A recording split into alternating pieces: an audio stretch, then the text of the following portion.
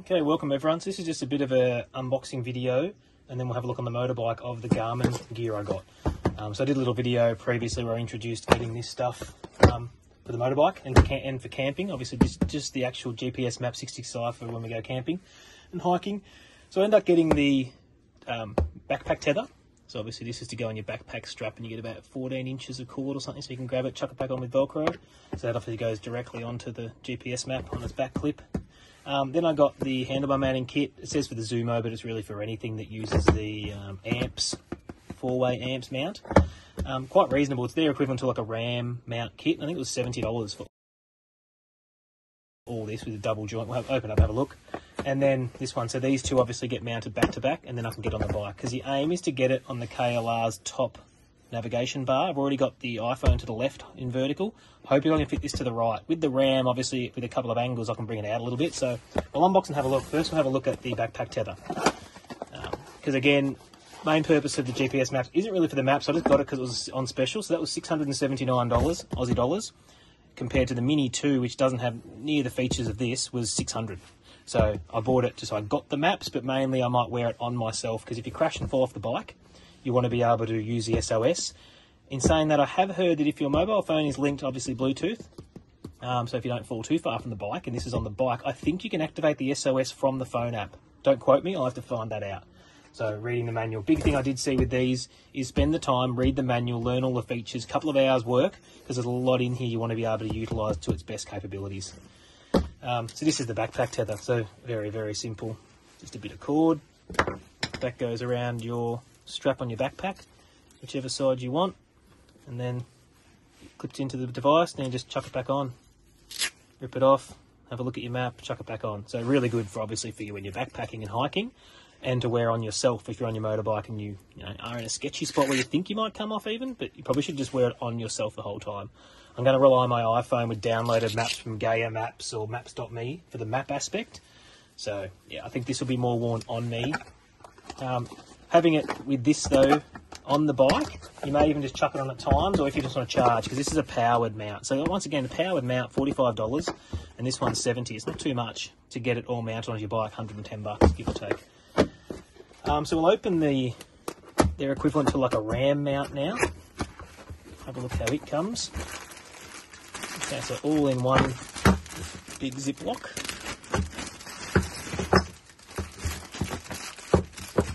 Okay, cool. I didn't mind as in I liked how sturdy and decent their handlebar mount looked and the way it mounted. So their handlebar mount, some of them are hinged on one side and only pull all the force on a single bolt and thread, whereas this is more your standard old school U-bracket, like you find on a trailer axle type thing, around the handlebar, onto there. It can cinch down small enough for the 14mm bar on the KLR. I'll put a bit of rubber on there, and that's how it can mount. So obviously it has it that it mounts upwards like that.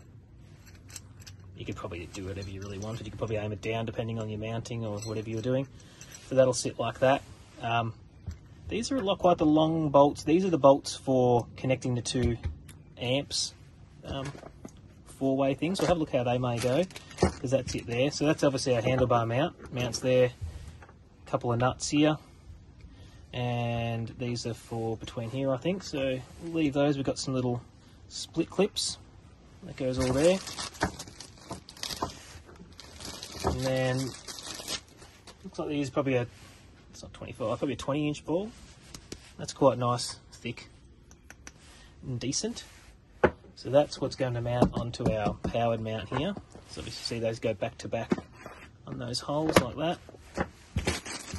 And this one here is their equivalent of a basic little small RAM mount. So quite sturdy and decent and nice and short too, because I don't want a massive amount. So from here,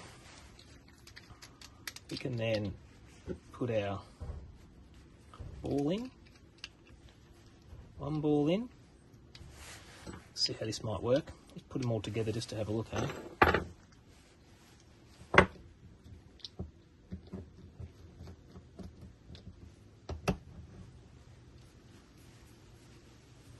Okay, so it's going to sit something like that, I reckon, give or take. So that's going to go on the KLR's top mount like that, and that's going to then stand off and come out to me. So it looks like it might work quite well. We might as well go ahead and add the powered mount onto it and have a bit of a look how it looks. So that's how that will look, something like that.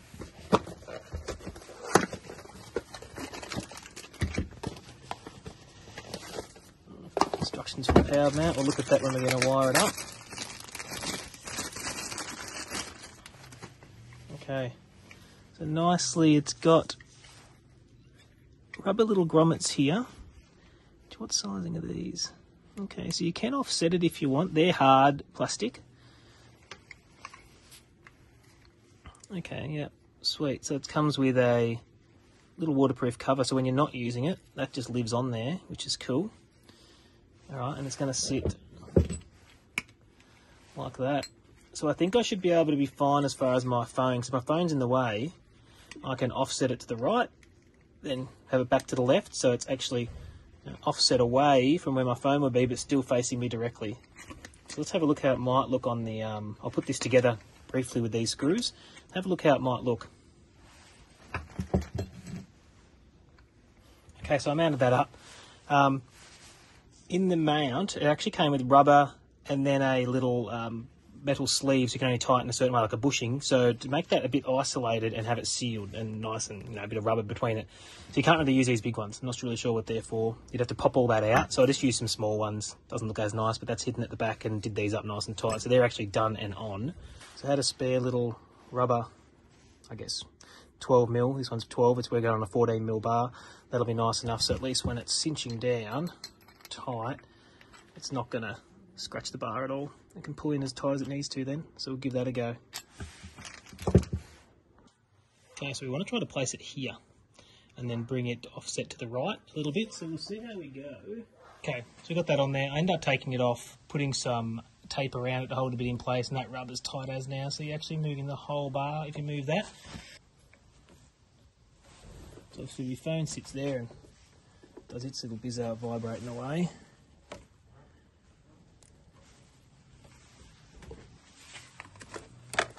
That's not too bad. That's pretty much your view. And they're both square onto each other. And I reckon I might be able to get it in. We'll have a test and see if we can get the actual device in. I haven't unboxed that yet. Okay, so basic unboxing of the Garmin GPSMAP 66i.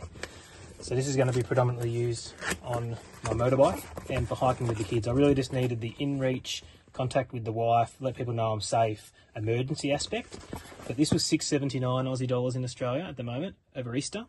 The Mini 2 was $600 or $590, so not much difference to get all these extra features. So let's have a quick look what it looks like inside, how it comes. With our manual. Apparently it's really worth reading these, so you know exactly how to use this pretty cool device and all its features. And then the device itself comes with a lanyard clip, and then of course USB. This part out. Oh, that just pushes back into there. Oh, that's pretty cool. Because it's obviously got the little electrode charge, so that just pops back. Sit her in, halfway, click her in. Boom. That's great. Okay, so that's going to be my view. Beautiful. That's good. If I'm having it up here, maybe to charge it, I might have it on my body. If the SOS can only be used on your person, you can't use it via the phone app, this will really be on me on a chest buckle aspect, carabiner or something like that instead. But as far as how it mounts, that's good.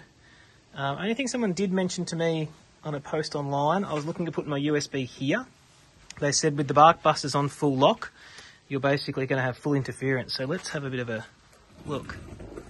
Not so much, not these ones. They must have the slightly different bark busters, I reckon. I'll come around that side and we'll have a look. Because USBs don't come out that far before they can be moved. So there's nowhere, you know, we've got 2 or 3 inches here. So there's no problem with these bark busters. These are the KLR 22 specific, and they do have a tighter bend here. So maybe that's one of the reasons, because they don't foul here. Full lock. If you had your switch up here, you'd be worried about your switch if you had that switch, but that's our full lock. Not going to interfere with USBs. So that's perfect. So that's how she looks side on. From the Front's fine. So that's perfect. So we'll just, I think, hide this wire in the back, bring it back out under the dash, and it can just go straight into here when I put the USB in.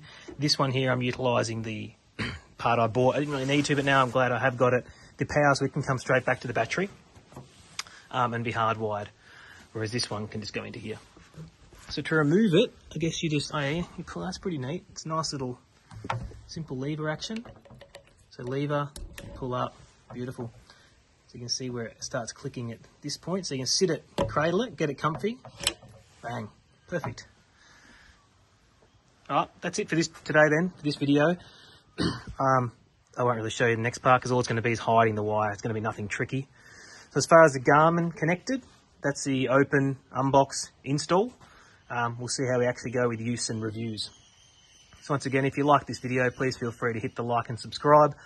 And yeah, see me for more videos on the KLR and camping. Cheers. Thanks everyone.